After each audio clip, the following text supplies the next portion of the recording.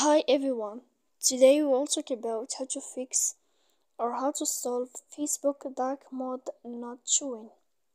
To know how to fix or how to solve Facebook dark mode not showing, you should just go to settings like this. We will click. After that, in this page we go to apps, default apps, app settings. When you will see this list, you will go down to find the application of Facebook and you will enter. Then in this page you will go to click for stop. When you will end this, you will enter to storage.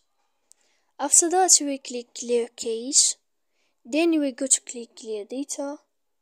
And when you will end all this stuff here, as you see, you can turn off your Wi-Fi.